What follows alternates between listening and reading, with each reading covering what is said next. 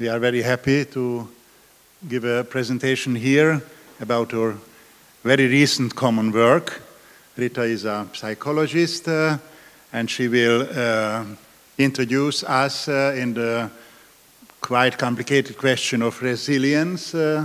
How can we understand it properly? And then in the second part of our presentation, I will use or misuse her ideas for the questions of the church, resilience, possibilities of church, and as well to connect the questions to our core problems, use and misuse of religion. Thank you. So first of all, I would like to show you the definition about resilience, because as well as we know that it's not so clearly and not so clearly the hypothesis about resilience. Now I would like to show those definitions but used in psychology. So resilience, to describe resilience, the following definition can be given by the American Psychological Association.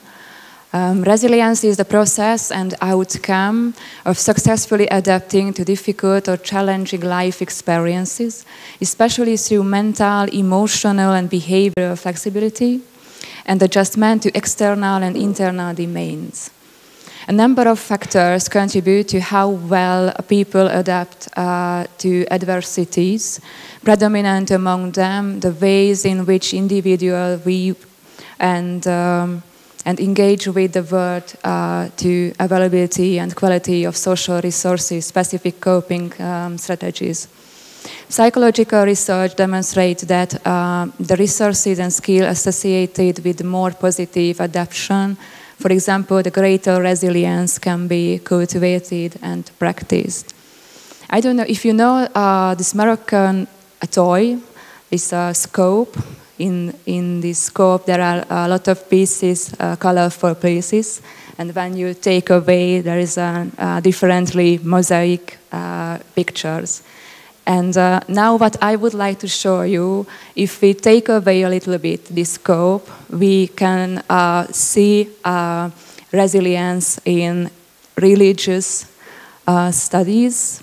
Maybe this will be these colorful pictures. And in this picture we can take resilience term, another terms. It will be empowerment, for example. But first of all, when we see and understand the level of individual resilience, we can take it to collective level too. The individual aspects of resilience can also be understood at the community level. The question is what the community needs to be seen as resilient and what can be a resource. And our answer is, for the resources, the two determinants of resources are social identity and empowerment. Social identity, of which religion and the church are integral a part, and empowerment. Empowerment, we can understood, is the degree of autonomy and self-determination in people and in communities too. This enables them to represent their interest in responsible and self-determined way, acting on their own authority. We can see the empowerment in community level too. Outcomes might include evidence of pluralism and extent of organizational coalitions and accessible community resources. These resources are social environment, spiritual springs, church communities, religious traditions, or visions. All of these contribute to development of a social identity which is key to resilience. A weak social identity leads to weak resilience. Okay. So a very short introduction to the question of resilience and to focus a little bit or to remember, resilience is a capacity. Is a capacity to go forth. And the question is what capacities churches and religious visions have to give a support for resilience. So for a capacity to solve problems, to go forth without losing of their own original identity. So that is the core question. And now I would like to give some criteria or aspects. And you will see resilience is something as an empowerment, and empowerment is supported or has or contains different virtues and capacities. Now, if we take a look to the church, not first of all to the entire church, to highest level, pope or patriarch or so, but church communities we are living in or we are observing them, then we can ask how this resilience capacity is supported through different church activities and statements and behaviors, and how churches are able as well to stop or to weaken these capacities. So the question is, I think for us, if we combine use and misuse of religion and resilience, the question is what kind of behavior of churches support resilience. And misuse means behaviors of the church which don't support resilience or the capacity of resilience, or they don't give support for a kind of empowerment, but they weakens resilience of the people and of institutions, as well of church institutions and church communities on the parochial level or basic communities or faith-based organizations and so on. So therefore, on the right side, you can see the use. So the positive way, you ask us to be positive. We are very positive. We are coming from Hungary, but could be other than very positive, yeah, if we are in Czech Republic, yeah. So and then the other side, on the left side, this is the hell side. We know from the Bible, the hell side, misuse is the misuse. Misuse means weakening, and using means strengthening religion. So the first is communities, church communities, if they are authentic, if they have an authentic behavior, then the authenticity that support resilience. The inauthentic behavior and decisions of religious communities, independent from which high the level is, it weakens resilience. That means authenticity. Authentic behavior is if there is a synchron between the revealed truth, God's will, we can take it very simple, So if there is coherent, the behavior is coherent with the message of the New Testament, then it is authentic. If it is not coherent, then it is not authentic. And it has then a weakening effort for people and for groups. And then the second example is the question how we understand as Christian people and as church, how we understand the truth. What means truth? And how we understand the truth, it depends whether we will support resilience or not. We support resilience if about truth we have a pluralistic meaning. It means if the church don't means that we have the truth. No church are normally in the systematic understanding of ecclesiology and dogmatic, that church is as well a seeker institutions. Although we are called by God to be in a permanent dialogue, which is the church main mission, but the church has not the truth. And it means then the church needs dialogue with other religious organizations as well with non-religious people as well, to understand more and more step by step or decade by decade or century by century, to understand more deep and more clear what is the truth, what God wants to have from us. So if we have a pluralistic understanding of truth as well of religious truth about the revelation, then we are obligated from the inside, motivated to be in permanent dialogue with all people with goodwill.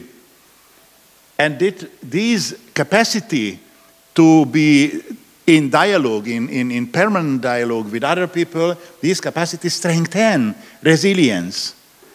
On the other hand, if we have an exclusive understanding of the truth, only the Catholic Church has the truth, no other one, the consequence is all other people are enemies.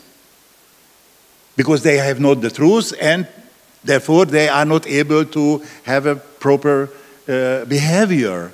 So we should have a fear. And our trust and our close connect with God is threatened by the other. And this understanding of truth weakens the capacity of empowerment, because people have always fear, and they will be then not able to be still active in a process of seeking the truth and of seeking the better or the best practice in different conflicts, like these horrible conflicts in the Ukraine with aggressor and self-defense, Slava Ukraina. Yeah. So, and the last example I will show you to have more time for discussion and reflections is the differentiation between victim and victimization and martyria, because it is I think crucial. All countries in Central and Eastern Europe are expert. How can we be victim? So the victim game is the best game in our countries, according to my analysis. And so victims avoid questions. Victims lives in a bubble and think we cannot ask. We can only admire. We cannot be in a dialogue. We should not have self-critique because we are victim. So we are like Jesus Christ. Yes? You are not, for you, it is not allowed to ask Jesus Christ whether you have right with your thinking and behavior and message. No, it is not possible because he is the victim of the entire history of humankind. And this position, this basic or fundamental understanding, self-understanding of people in our country, included as well faithful people and church communities, is very fundamental and very common. But these understanding, self-understanding and understanding of our faith is permanently blocking the resilience capacity, because you are not able to move. You cannot able to change your meaning because you are captured by your victim consciousness. But the Christian, I would like to say, the very Christian or the very Christian understanding of victim, it is martyria. It is martyr. And martyr, for the martyrs, is not their victimhood in the core or in the center of their self-understanding, but the following of the small path of Jesus Christ. So martyrs are not self-centered people. Martyrs are other-centered.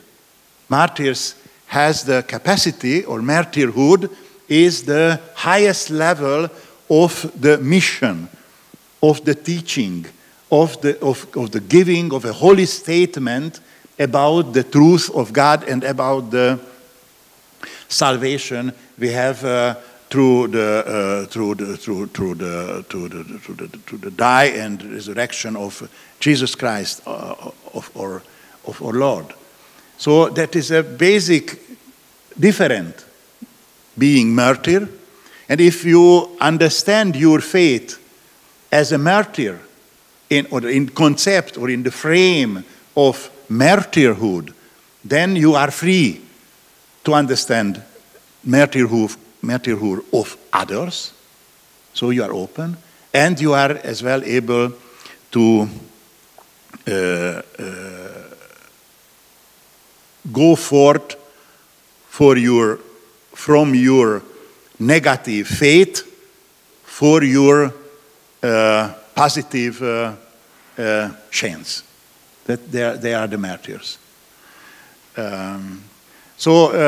You can see there are many other points here, and I have another slide as well. There are as well a lot of other points, but I would like, or we would like, if Rita allow me, we would like stop here because we need your reflections and your comments and critics to elaborate more precise our idea. Thank you very much for your attention.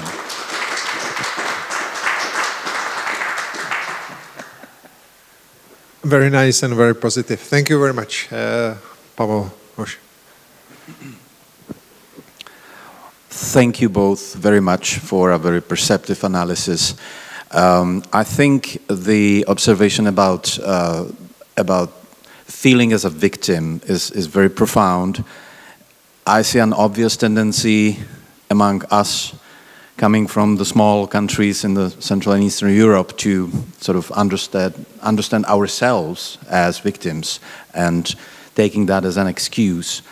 What I'm really puzzled with is actually the way in which in this Russian discourse, the idea of Russia being a potential victim, Russia being a large country, unlike Czech Republic, Slovakia, Hungary, being an empire. But still, there is this sense, and psychologically it puzzles me, almost as if Russians would feel like the West wants to destroy them, and this almost as if that would be a sort of feeling one's value or basing one's value on this projected desire of the West to destroy Russia. I don't think anybody wants to destroy Russia. I think so. Most of us would be very happy if they just let us live. But there seems to be this very strong interest in feeling as a victim and in destroying others to prevent them to destroy us, which is such a strong factor, at least on the level of rhetorics, but maybe even in people's hearts. So I wonder, what do you think about this psychology of feeling a potential victim? Thank you very much. Thank you very much. That was a conversation between us too, because so you can see that if in micro community, if I am a victim, that could be resilience behavior. But in context, in bigger context, it isn't, because you haven't got flexibility. So in a short time, maybe it's working, but that's sure in a big picture, it is a weakness. Wow, so many questions. So I don't know who was first, but let's going for accordingly scenario. Thank you very much. So first of all, I would like to say that I guess it's a big help making the connection between resilience on a psychological level to a societal level. I mean, it's very difficult to get a grasp on the concept of resilience, which originally, of course, stems from psychology. So it helps a lot. So so far, my very positive comments. However, liking the role of devil's advocate, resilience can be productive, but also delusional, both on an individual and collective level. So, if I would be Petr Kirill, I would say my approach of promoting Russian identity, etc., projecting the West as waging war against us, etc., all these things is a kind, from my perspective as Petr Kirill, a kind of resilience, because it helps to rebuild the church. And also in the West, as you know, some circles in the church participating in cultural wars is interpreted in a kind of is interpreted as a kind of resilience. So my question is: do you need more categories than the ones you used in the red and the blue to define resilience? Because if you take these two schemes back in your, so on the red side, well, so. I mean, I agree with you, but nevertheless, I think that all these red categories are far more effective in building resilience than the blue ones. So that's the devil's advocate. So could you comment on that? But we are short of time, so quick. Thank you very much, Peter. As a good philosopher, starts with the understanding of a notion. So, well, we wanted to clarify, it was the part of Rita, what means resilience. And then from this definition, we elaborated the criteria, how we can check whether one thinking or one behavior support more resilience or destroy or weakens resilience capacity. So according to our understanding, resilience is not a value neutral notion. Resilience means capacity for dialogue, for change, for self-critique, for doubt, for collaboration, for reframing of our own mindset, without the fear losing everything, losing of our identity. So understand we resilience. Of course, it is very hard to speak about resilience because, as we were talking about by the breakfast, we live actually in a time of millions of resilience experts. Like 2 years ago, millions of COVID experts, and today as well, millions of war experts, and so on and so on. So I think you are right. You are right. We can reinterpret all of our points if we change the basic meaning. What means resilience? But if we still are consequent with our understanding, then I think this differentiation works. And very concrete, sorry I am long, but I was short with my presentation. So to the war, we can see how Russia, politically and as well religiously, is more and more isolated. And if we can observe that, then it is a consequence of a type of politics. And this type of politics is, as our former presenter exactly showed us, is the weakening of resilience. Russia is actually not able to change nothing. They can be as the small child, 3 years old child, as my grandkid. They can only repeat, "We have right, we have right," and not other. They are not able to change, and therefore they weakened through their politics their own capacity of resilience, I think. Rita? I'm afraid to enable 2 other questions, but if you can be super short, I will give you the chance. You were asking for feedback, so my suggestion would be to tackle and to develop the idea of Timothy Snyder about so-called big lie. I think the idea that of justice war is a big lie which produced Russian propaganda, and the resilience we lose is just facing this big lie. We don't need to discuss with the liars. We need to show that they lie.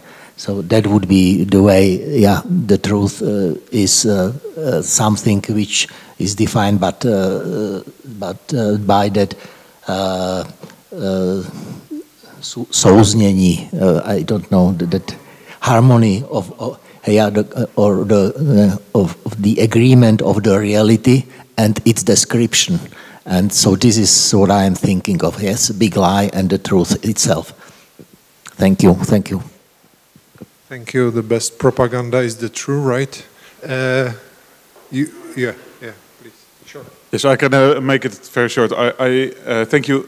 Maybe you can give the slide back with the left and the right. Yes, this one. So I think this is really clarifying and interesting. Although I would say that I lack a kind of so it's clear that the blue, the right one, is the good one, obviously. Yeah? This is what you want society to be. At the same time, maybe resilience suggests that this is the best way to survive as a community, or to survive as a nation, or whatever. But the point is, if this is the good category, if a society should be like this, should be authentic and inclusive and pluralist, then maybe survival shouldn't be the best criterion. Maybe it's better for society not to survive in a war, but be authentic and inclusive and pluralist, than be not resilient and inauthentic and aggressive, etc. So, do you understand my question as to what is good and bad here?